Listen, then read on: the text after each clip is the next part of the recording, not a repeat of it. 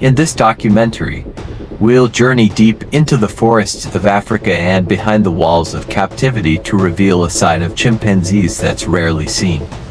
We are about to uncover 10 scientifically documented behaviors that will forever change the way you see our closest animal relatives. What you're about to witness is not for the faint of heart. It is a raw, unflinching look at the beautiful and terrifying reality of what it means to be a chimpanzee. Prepare yourself, because the line between us and them is about to get terrifyingly thin.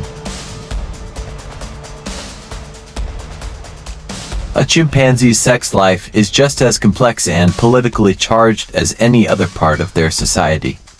Reproduction isn't just a biological need.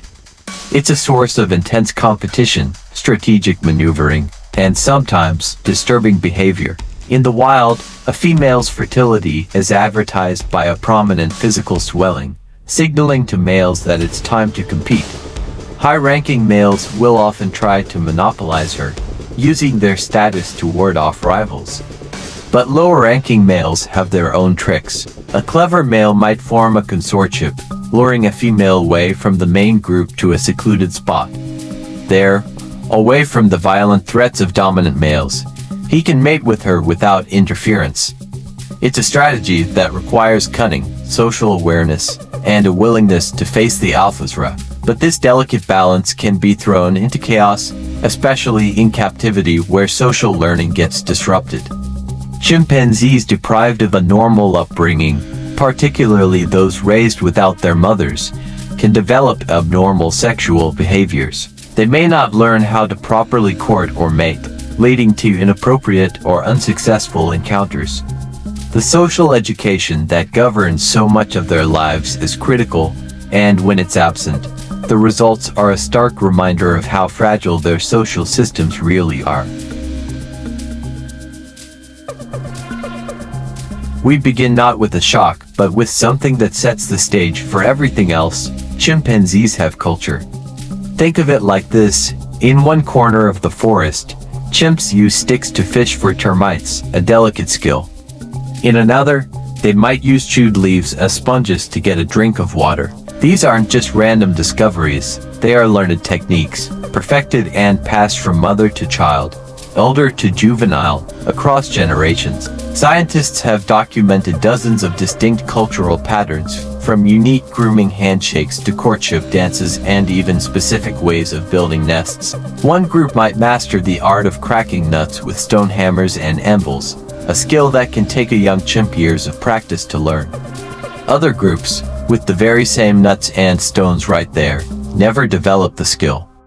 It's not about what's available, it's about tradition. This capacity for social learning reveals a world rich with information, where survival depends not just on instinct, but on what you learn from your family.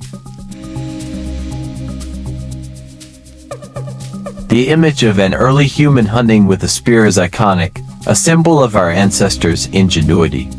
For the longest time, we believed that crafting a weapon for a hunt was a line no other animal had crossed. But in the Fongoli savanna of Senegal, researchers witnessed something that rewrote our understanding of animal intelligence. They saw chimpanzees hunting with spears. And this wasn't just grabbing a stick. The process was deliberate. A chimp would select a sturdy branch, break it off, strip the leaves, and then often use its own teeth to sharpen the end into a deadly point. Their target, small, nocturnal primates called bush babies, sleeping in tree hollows. The chimps would take their crafted spear and forcefully jab it into the cavities, trying to impale their prey. This was no fluke, it was observed hundreds of times, a consistent hunting strategy within this specific community. If tool use reveals a chimp's intelligence, our next behavior pulls back the curtain on their emotional world, a world so deep it's both beautiful and heartbreaking. Chimpanzees mourn their dead. This isn't simple curiosity. It's a profound response to loss that mirrors our own grieving in an uncanny way. When a member of their community dies, chimps don't just walk away. They gather around the body, quietly touching, sniffing, and grooming the deceased. Mothers whose infants have died have been seen carrying the small, lifeless bodies for days, even weeks, refusing to let go. They cradle them as if they're still alive, a poignant display of a bond that death can't immediately break. They are a social being whose loss is deeply felt, revealing an awareness of death that connects us across the species divide. In the complex and often volatile world of chimpanzee society, one currency is more valuable than any other: trust. Food sharing, for instance, is rarely a random act of kindness. It's a highly strategic social tool. A successful hunter will often share meat with his allies, reinforcing political bonds and guaranteeing their support in the future. He might share with a potential mate or a higher-ranking male to curry favor. It's a calculated social transaction, a clear demonstration of who is in your corner. This selective sharing reveals a sharp understanding of social dynamics and reciprocity, the classic idea of "you scratch my back, I'll scratch yours." But the most fundamental cooperative behavior is grooming. On the surface, it's about hygiene, picking out dirt and parasites. But its true function is social. Spending time meticulously grooming a group member is a profound act of intimacy and trust. It lowers stress, forges and solidifies alliances, and mends relationships. Dr. Jane Goodall's work in Gombe Stream National Park provided the first chilling evidence that chimpanzees engage in what can only be described as warfare. It was a revelation proving that the capacity for coordinated, intergroup conflict is not uniquely human. The motives behind this violence are eerily familiar: territory, resources, and females. By expanding their territory, they gain more food. By eliminating rival males, they increase their own chances to reproduce. Researchers found these patrols aren't reckless. The chimps seem to calculate the risk, preferring to attack only when they have a clear numerical advantage. This isn't blind rage, it's proactive, goal-oriented aggression. We now move from the wild forests to the confines of captivity, where the chimpanzee mind, starved of its natural world, can begin to unravel. Many captive chimps, especially those with traumatic pasts, exhibit a range of disturbing, repetitive behaviors known as stereotypies. These aren't the actions of a healthy animal. They are the symptoms of deep psychological distress. One of the most common is rocking. For hours on end, a chimp might sway back and forth, a self-soothing motion often seen in those separated from their mothers at a young age. Another is compulsive grooming, or plucking, where a chimp pulls out their own hair, sometimes leaving bald patches. Even more unsettling are behaviors like coprophagy, eating feces, or the regurgitation and reingestion of food. These behaviors are virtually non-existent in the wild. In captivity, they become distressingly common. Researchers believe these are desperate coping mechanisms, attempts to self-stimulate in a barren environment that lacks the challenges of their natural habitat. There are some lines we believe nature doesn't cross. But in the world of chimpanzees, even the ultimate taboo is on the table. Cannibalism has been documented in several chimp communities, and the context is often as disturbing as the act itself. This isn't a behavior born of starvation. Instead, it's almost always linked to the intense, violent conflicts we've already discussed. After a lethal attack on a rival, the victors have sometimes been observed consuming parts of the body, especially if the victim is an infant. Raiding parties from one group may attack a female from another and seize her baby, which is then killed and eaten. Why? The exact reasons are still debated.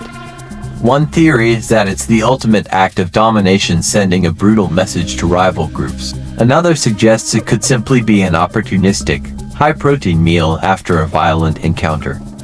The aggression is the primary goal, and the cannibalism is a gruesome bonus. Jane Goodall documented these horrific events in Gombe, describing a mother-daughter pair, Passion and Palm, who went on a spree of killing and eating infants from within their own community. This wasn't intergroup warfare, but something even more terrifying, a pathological breakdown of social behavior. Cannibalism represents the absolute darkest potential of chimpanzee behavior, a horrifying intersection of violence and dominance. Our final point is not a single behavior, but a chilling realization based on everything we've seen.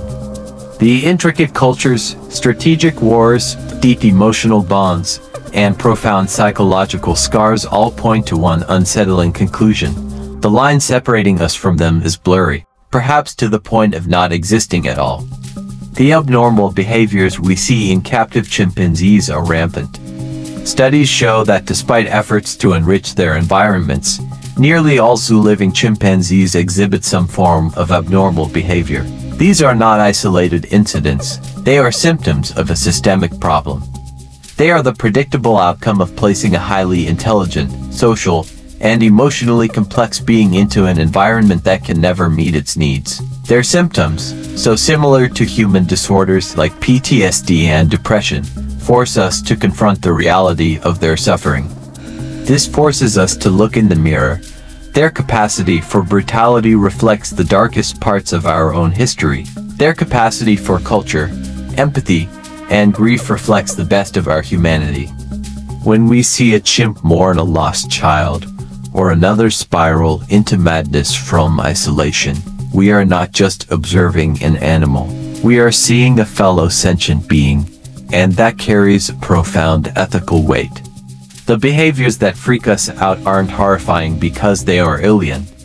They are horrifying because they are so deeply, unsettlingly familiar. They show us that the traits we value and the demons we fear are not uniquely ours. They are echoes from a shared evolutionary past. If this journey into the complex world of chimpanzees has changed how you see our animal relatives, make sure to subscribe and hit the notification bell. We release new documentaries every week that pull back the curtain on the hidden lives of the world's most incredible creatures. And be sure to check out our other video, The Secret Culture of the Apes, to explore even more about primate intelligence. From the intricate web of their social lives to the brutal realities of their conflicts, chimpanzees are far more complex than we ever gave them credit for. They aren't simple caricatures of people. They are a species with their own rich cultures, their own political dramas, and their own profound emotional lives. The behaviors that shock and disturb us, the violence, the grief, the madness, serve as a powerful, and perhaps uncomfortable, reminder of our own nature. They hold up a mirror, forcing us to confront the deep evolutionary roots of our compassion and our cruelty.